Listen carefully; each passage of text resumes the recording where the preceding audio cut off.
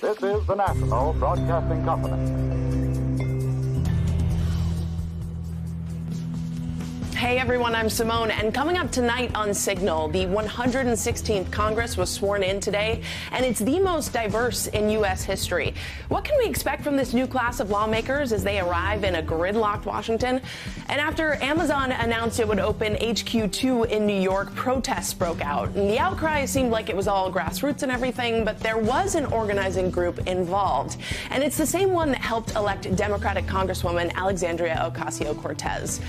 And finally, whether you set a New Year's resolution or not, we're going to look at who's making them, what types of goals people set, and how long these things actually last. But first, midnight tonight will mark the end of 2 full weeks of this government shutdown. For 800,000 government employees, that means 2 weeks of not being allowed to work or 2 weeks working without pay. We spoke to one of those staff members, a career employee in the executive branch who we're going to call Sally, about how she and her colleagues view the shutdown. Now, we agreed to conceal her identity because she's concerned about potential blowback when she can actually go back to work. So Democrats are blaming Republicans for this. Republicans are blaming Democrats for this. Who do you blame for this shutdown situation? Everyone I work with blames the president for this shutdown. It's really quite atrocious that they couldn't figure out a way to make this work. Funding the government is something that is so essential and so important, and so something that just happens in the regular course of business. If you're a business, you have to figure out how to run your business appropriately. And the fact that we would allow people to shut down the government as a way to push policy change is really inefficient, ineffective, and really terrible for our country. You're furloughed right now, but what does that look like practically? So I'm one of the 380,000 furloughed federal employees. What it means is that I am not legally allowed to work. I can't check my email. I can't take phone calls, and I'm not guaranteed that I will be paid. My workload doesn't change, so I have to either complete the work that I need to do before the shutdown, or I will need to complete it when I get back to the office, hopefully in the very near future. But the situation is different for some other government employees like TSA officers, right? Yeah, so there's about 420,000 federal employees that are currently working without guaranteed of getting paid. Many of these employees work in public safety, including in border security. Many of these employees, like many Americans, they are living paycheck to paycheck or with very little savings.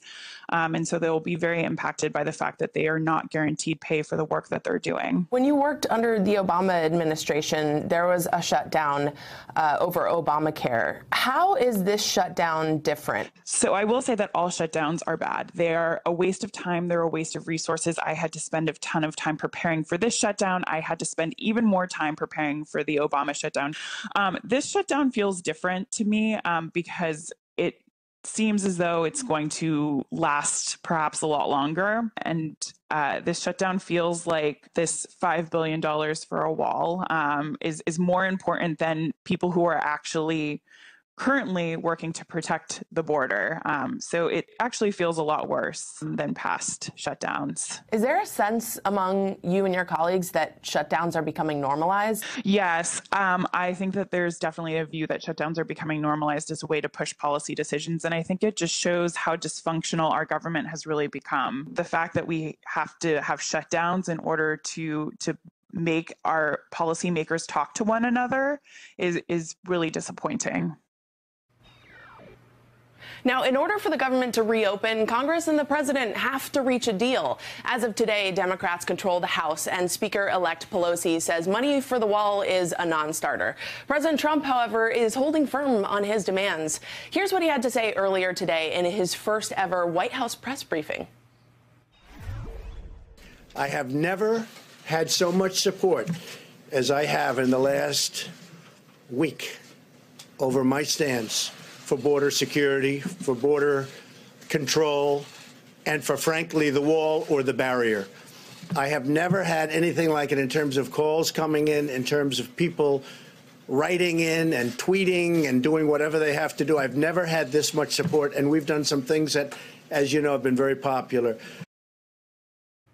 So what happens when an unstoppable force meets an immovable object? For that physics lesson, we're going to go to Hallie Jackson, who's in D.C., where it's been, I don't know, just a bit busy today. Hallie, is there, just a little bit, right? I don't know that there are any slow days anymore for you guys, but is there any hope for this shutdown to end anytime soon?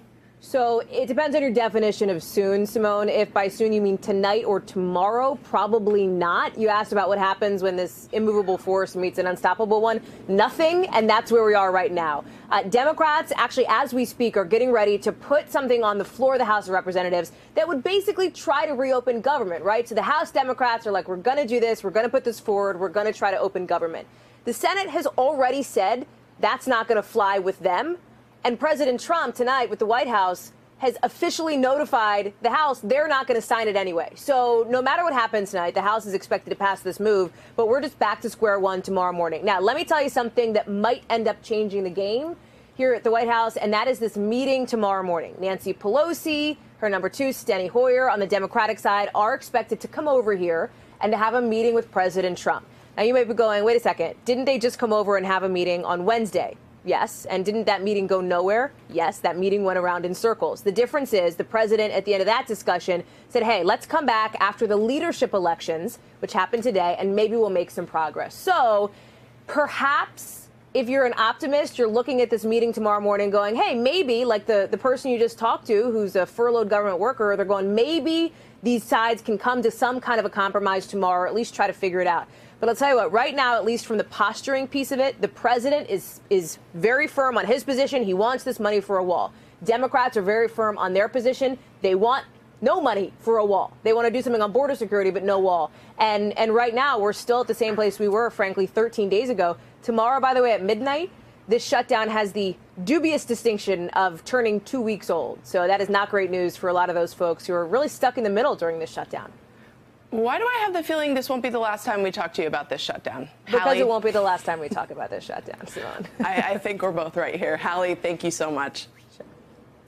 All right, Amazon announced another Washington newcomer last month, HQ2. So ever since they decided on the homes for their shared second headquarters, one outside Washington and one in New York, there have been protests, especially for the location in Queens. NBC New York's Alexa Lioto spent some time with the people who are rallying against the tech giant.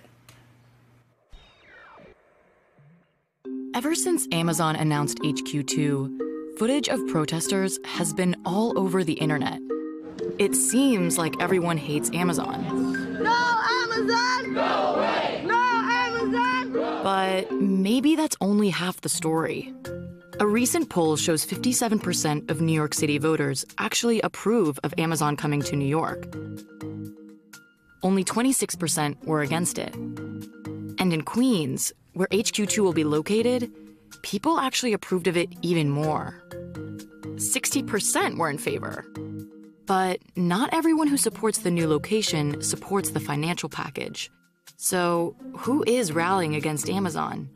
And are they gaining any ground? This is Susan King. She's a member of the Democratic Socialists of America. Turns out the DSA has been all over HQ2. They're worried about rent hikes, unemployment, and corporate welfare. It's very crowded here. It's one of the densest zip codes in the city. There's not like a space to build up, really. They echo similar ideas to that of Congresswoman Alexandria Ocasio-Cortez, who represents part of Queens. Which makes sense. Many DSA members worked on her campaign last year. Yeah, sure. Okay. What are these materials? Petition. A petition. Okay, so the residents will hopefully sign the petition. Yeah. Some people were happy to take a flyer and sign the petition. And we're just handing out some information about how there's too much at stake here when it comes to Amazon. Thanks very much. But there were a lot of people who didn't want to talk. Hello? We're just here talking to folks about the Amazon headquarters that they're trying to build in Long Island City. They're going to bring all these high-salary tech executives. And the DSA is definitely facing an uphill battle. Amazon is everywhere. Oh, look. An Amazon Prime package. People rely on it. And while some in the neighborhood are definitely against the deal and what they see as unfair tax breaks, this neighbor couldn't help but use Amazon. He relies on it for his own livelihood. I have a small business. We sell a lot on Amazon. Yeah. It is a necessary evil. Right, yeah, well. What is your I don't love business? it. We sell natural food. I have to sell through Amazon because that's where 50% of all product searches begin online, so. I feel like the jobs that are coming here are not for people who need jobs. Like, I think that it's just going to be the people who work at Google already are going to. Yeah, it's going to be the small amount of people who work in the tech industry and then a bunch of transplants. Walking around with Susan and Aaron, I couldn't help but feel like Amazon was almost too big to be taken down. Was the door knocking really effective? And my biggest question, whether the Amazon deal can actually be reversed. It seems like the DSA is really saying, we're not asking for the Amazon deal to be renegotiated.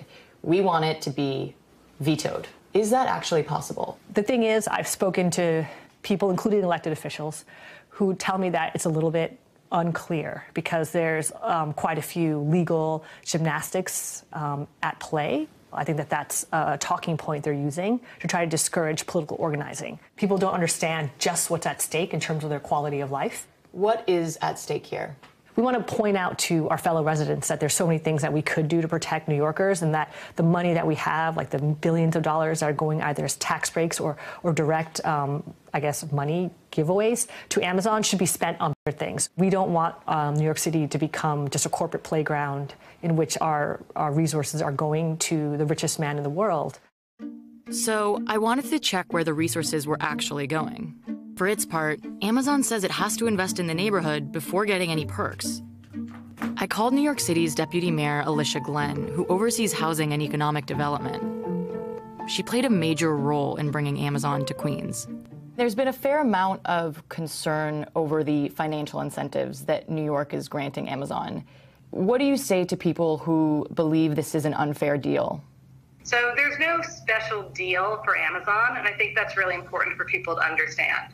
We've had a long-standing policy of trying to encourage job growth in the outer boroughs, and again, this is an endorsement of that strategy. When we look at the benefit that we're going to get over the coming years, the billions of dollars in revenue that are going to be generated by having Amazon be part of our ecosystem, that's what people should be focusing on, because that's money for all the things that make New York City great. Can the Amazon deal be reversed? It's not an issue of whether or not the deal will be undone. It's a question as to, over the course of the next 12 to 14 months, there's going to be a lot of opportunities for community input around some of the issues that are still open. But the basic framework of the deal is done, and we are going to be moving forward. So it doesn't sound like the deal's going to be reversed. But perhaps the door knocking can spark a little bit of change. Yeah, you'll knock 70 doors for 3 hours, and sometimes you'll talk to just like 5 or 6 people. That's like kind of like the slow and steady way to building grassroots power. Well, the stock market isn't doing so hot. The Dow closed down almost 700 points today, and the Dow and the S&P 500 are on track for one of the worst starts to a year since the year 2000. And a lot of this actually has to do with Apple. So our friend Jason Snell is an Apple expert. He's here to tell us what's going on. Jason, Apple is known to be pretty conservative in their earnings estimates. I mean, the last time that they actually had to lower expectations like this was in 2002. So what do you think happened? Yeah, in fact, they usually sandbag a little bit. They got a real reputation for undershooting for many years, although not the last couple. If you look at Tim Cook's statement, it sounds very much like China is the primary factor here, that there is something going on in the Chinese economy and it's not good. And you couple that with a lot of really tough competition for Apple in China from the Chinese phone makers that do very well in China and are growing market share. But I think it's interesting that while saying that that was primarily what was going on here, Apple also gave a whole other list of things that might be going on, including the fact that their battery replacement program was very popular, which presumably led to a lot of people keeping their old iPhones with a new battery instead of buying a new iPhone. And I think that there's some question about broader softness on the iPhone, even though Apple says primarily this is about an iPhone shortfall in China. So talk to me a little bit about this direct correlation between Apple's growth and the Chinese economy. And then also, how do these rising trade tensions play into all this? Yeah, well, Apple has put a lot of effort into being in China. Apple, Tim Cook has said on many occasions that they think China is a long-term play for Apple. They think that China has an enormous potential growing middle class, a middle class the size of the entire U.S. population, and Apple thinks that that's their target audience. But the trade tensions, the fact that the Chinese economy may be stalling, those when your biggest bet for growth is China, and your biggest product is the iPhone, and it is more than 60% of Apple's business at this point.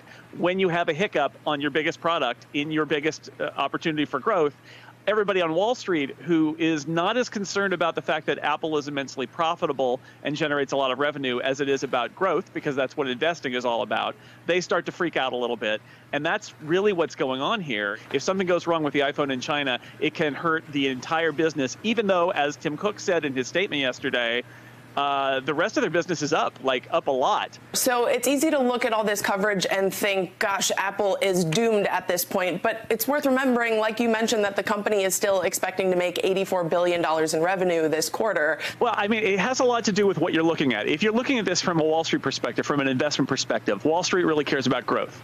And so the question with the iPhone has always been, like, where are you going to grow iPhone? The last couple of years, the iPhone has basically flattened. You know, that's just the truth of the smartphone market. The smartphone market is kind of flattened, and everybody who's looking at it from that perspective is saying, well, where's your next iPhone? And I think the truth is there's not going to be a new product category the size of the smartphone anytime soon. If you look at Apple from this other perspective, which is, how's it doing as a business? It's doing great. This quarter that we're all talking about as being a disaster because it's going to be a few $1 billion less than they thought, will be Apple's second biggest quarter of all time. They are still one of the most profitable, successful companies in the world. Jason Snell, thank you so much for coming on. Thanks for having me. And now on to a few of today's headlines briefly. So we'll start in Moscow, where the Russian Interfax news agency is reporting American Paul Whelan has been indicted for spying. Russia's FSB, State Security Service, detained Whelan last Friday, but didn't give any details about his alleged espionage activities. Now, this case, of course, comes on top of already tense diplomatic relations between Russia and the United States. American ambassador to Russia, John Huntsman, visited Whelan in prison yesterday, and Secretary of State Mike Pompeo said the U.S. has asked Russia to explain the arrest, and if it determines his detention is inappropriate, it will demand his immediate return. According to his lawyer, Whelan will probably be in custody in Moscow until at least February 28th, and he could ultimately face up to 20 years in prison if convicted. All right. Meanwhile, in Saudi Arabia, the 11 people suspected of killing Washington Post columnist Jamal Khashoggi attended their first court hearing today. And according to Saudi state media, prosecutors will seek the death penalty for at least 5 of them. Now, Khashoggi, you remember, had long been critical of Saudi Crown Prince Mohammed bin Salman before he was killed in a Saudi consulate in Turkey in early October. Now, there are still a lot of questions we don't have answers to, like the names of the 11 suspects, or what happened to his body, or how this could have happened inside a Saudi consulate. And now for some news from the Catholic Church, where the Pope issued a stern message to U.S. bishops commanding they do something about the culture of sex abuse crimes and cover-ups. The Pope's strongly worded 8-page letter was specifically addressed to U.S. bishops who are currently gathered near Chicago for a meeting. And this letter, it told them to stop playing the victim or the scold, and that the religion itself is at stake. Now, switching gears here, it was a big day for China's space program and Pink Floyd fans all around the globe, as China made a major breakthrough by landing on the so-called dark side of the moon. Now, the U.S., the former Soviet Union, and China have all sent spacecrafts to the near side of the moon, which is the side that faces us, but this is the first ever landing on the other side. Now, the landing is a really big deal for China because its space program is relatively young, and this is a sign of China's growing ambitions to rival the U.S., Russia, and Europe, not just in space, but also geopolitically here on Earth. And those are your headlines briefly. We'll be right back in 30 seconds. The topics we cover on MSNBC every day, they're driven by big ideas, big themes, huge societal changes. And that's what we talk about on our new podcast. It's called Why Is This Happening? Why Is This Happening with Chris Hayes. New episodes every Tuesday. As the government shutdown grinds on, Nancy Pelosi joins Joy Reid for an exclusive town hall one day after being sworn in as House Speaker. How will her leadership impact the Trump presidency? The Speaker, Nancy Pelosi, tomorrow at 10 on MSNBC.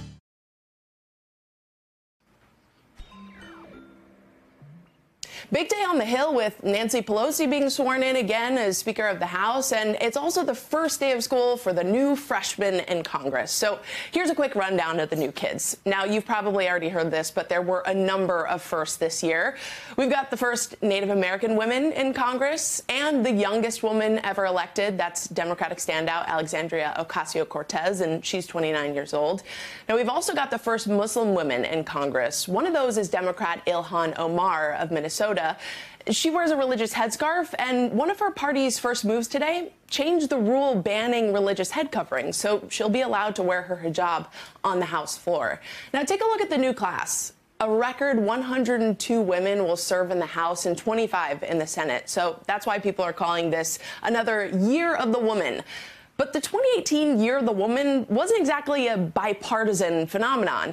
A handful of Republican women broke down barriers in places like South Dakota, where Kristi Noem is the first female governor, and Tennessee, where Marsha Blackburn is the state's first female senator.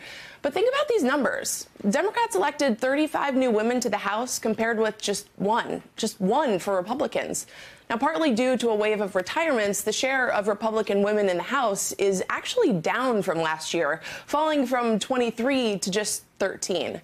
There are some other interesting things to look out for with this group, though. For one, it has more military vets than any new class in the last 10 years, plus 9 scientists with STEM backgrounds got sworn in today. So this new class looks different, and with that comes a lot of different ideas. Will that make it harder for the two parties to agree on a cohesive internal message? Look, no one knows how this is going to go, but it will be interesting to watch. All right, switching subjects here. Netflix began streaming in over 130 countries in 2017, but this week, the company pulled an episode of one of its most popular late-night shows from its platform in Saudi Arabia. We swung by to talk to NBC's tech editor, Jason Abruzzi, about what happens when American companies have culture clashes overseas. All right, so you might have heard recently that Netflix pulled down an episode of Hassam Minhaj's new show, Patriot Act, because one of the segments was critical of the leader of Saudi Arabia, Mohammed bin Salman. We're seeing examples around the world of pieces of entertainment that come out that make certain groups very, very angry.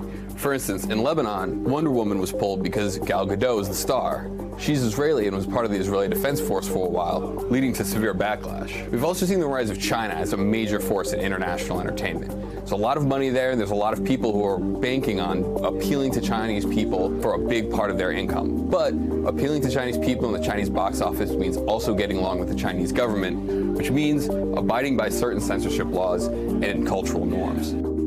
We're seeing similar problems in places like India, where there's a lot of people who are starting to enter the middle class, starting to subscribe to streaming services, but it's also a country that has had a long history of censoring movies for certain types of content. Even companies like Disney and classic stories like Beauty and the Beast are starting to run into this problem. In Malaysia, the film was held from screening because it contained what censors called a gay moment. The movie did eventually hit screens, but with a PG-13 rating. Disney's launching an international streaming service this coming year. So is Warner Media from AT&T, which includes HBO's Game of Thrones, which I'm sure is going to run afoul of plenty of censorship issues. So just like Netflix, these companies are trying to appeal to an international audience. They need those subscribers, and they need to get along with the local governments. At the same time, there's going to be a lot of people watching, see how much censorship are these companies willing to tolerate and willing to put into the stuff that they're making. Now, we're only 3 days into 2019, but by now you may have already given up on your New Year's resolution. That's okay. That's okay. You're not alone. Our friends over at NBC's Left Field explain. You failed at your resolutions, and we totally knew that was going to happen.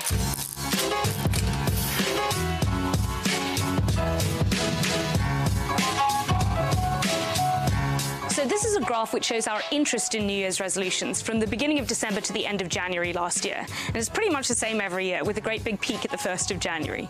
But it's round about this time of year where we start to break our resolutions. So even though we break them, the kind of resolutions we make, when we make them and when we break them, actually tells us a lot about ourselves as a society. Jesus, Owen, this thing's a beast. When it comes to New Year's resolutions, there's a lot of falling at the first hurdle. Mostly because a whole lot of you didn't even make them, and another 20% of you kind of don't care either way. And for the 40% of people in the US who do, congratulations, there's actually a long history of resolution making. Babylonians 4,000 years ago had a ritualized way of promising to return borrowed stuff. The Romans did something similar and changed the date of the first of the year to January. And since Christianity, making promises to deities has meant that resolutions have historically been religious. What did the US set as its goals for 2018? Saving money, losing weight, having more sex, traveling more, reading more, learning a new skill, buying a house, stopping smoking, and finding love. And what do they have in common? They're hilariously selfish. These days, our resolutions are less about God, and they're more about ourselves. And this correlates to the way we feel about religion. Okay, so there have been some ups and downs, but essentially there's been a general decline in our confidence in organized religion over the past 4 decades. And we've got a lot of other things we do to try and improve ourselves. There's been a rise in industries like self-help, plastic surgery, and the demand for everything to be customized. Okay, so people are hilariously optimistic about keeping their New Year's resolutions. But at the end of the day, for every 100 people who make them, ultimately, only 9% of people are going to keep them.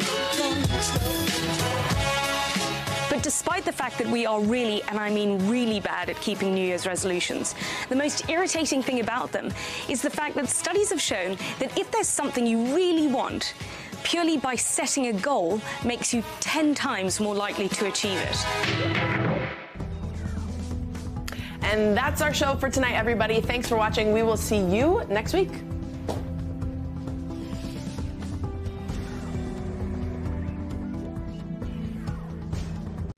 Hey, NBC News viewers, thanks for checking out our YouTube channel. Subscribe by clicking on that button down here and click on any of the videos over here to watch the latest interviews, show highlights, and digital exclusives. Thanks for watching.